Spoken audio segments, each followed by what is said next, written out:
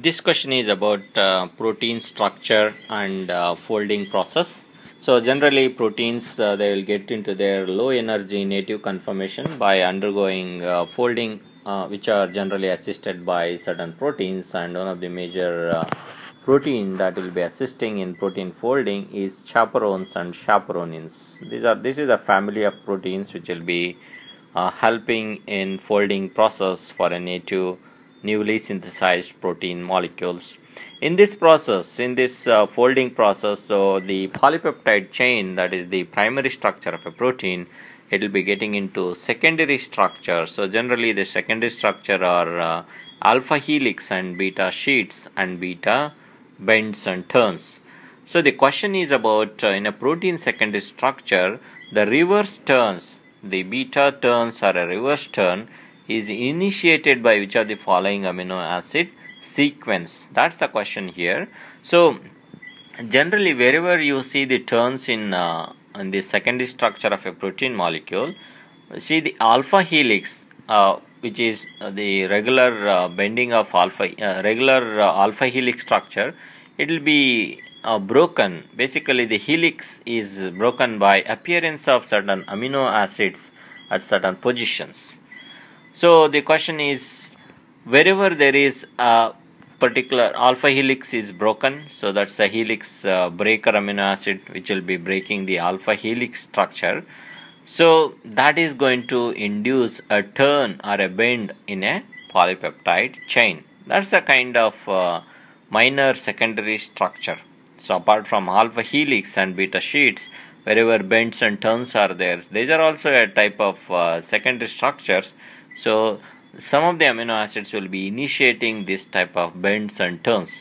So the question is, which all those amino acids? So the first choice A, says it is isoleucine and leucine. Note that isoleucine and leucine both are branched chain amino acids, and they are the part of alpha helix or beta sheet. They are not going to induce any bends and turns. So that's not a correct choice. So it's a wrong choice there.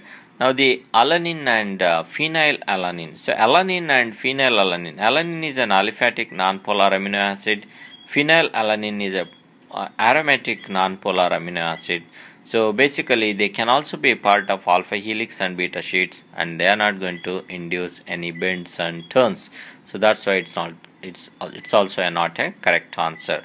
So choice C says phenylalanine tyrosine. Similar to the choice B, so phenylalanine tyrosine both are aromatic amino acids. Phenylalanine is non-polar aromatic amino acid. Tyrosine is basically it's a polar uncharged aromatic amino acid. So they doesn't lead to bends and turns. Glycine and tyrosine. Glycine is the simplest amino acid and it is commonly found in bends and turns, but it is not the one which is inducing the bends and turns. So that's why glycine and tyrosine is also not correct choice. Now the option E, proline and glycine. Note that proline is a special amino acid because proline doesn't have primary amino group. It has got what is called as secondary amino group. So because the amino group, alpha amino group, it's going to make a bond with the side chain groups. So thereby it will be creating a rigid ring. So that's why it is an amino acid rather than amino acid. So it has got a secondary amino group. Because of this rigid ring, it cannot be accommodated in a smooth alpha helical structure. So wherever proline come across in a polypeptide chain, alpha helix structure, it will be broken. Broken in the sense that alpha helix, it will stop there wherever proline come across, and it induces turns or bends in a polypeptide chain. And note that whenever there is a turn and bend, so in that turn and bend, so the small little place that is available in turn and bends, can be accommodated by glycine, because glycine is a simple amino acid. So being simple and short, small amino acid, glycine can be accommodated there. So in bends and turns, generally you are going to see proline and glycine. So generally speaking, in bends and turns, there will be 4 amino acids. So among these 4 amino acids, commonly you are going to see proline, That is for sure, because proline is a helix breaker. It is the one which is initiating the bends and turns, and along with proline generally you see glycine, because it's a small amino acid, it can be accommodated there. So option E appears to be correct choice here. Now the alanine and alanine, option F.